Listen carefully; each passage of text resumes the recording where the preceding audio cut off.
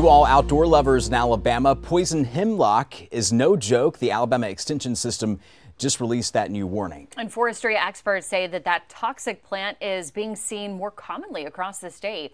Good morning, Alabama's Kyra Purvis joins us live this morning from Jefferson County. And Kyra, what risks does this plant pose?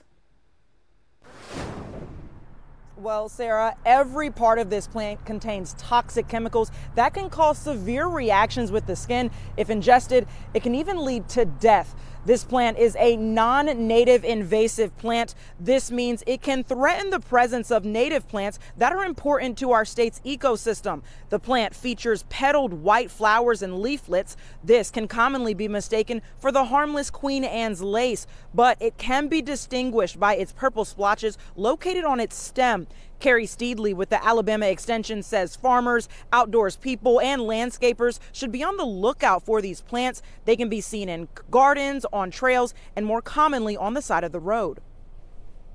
In areas like rights-of-ways, power line easements, things like that get mowed. And, if these plants are in there and they went through that reproductive cycle and have produced those seeds, it's really easy to spread and then kind of create these patches, these big patches of the plant.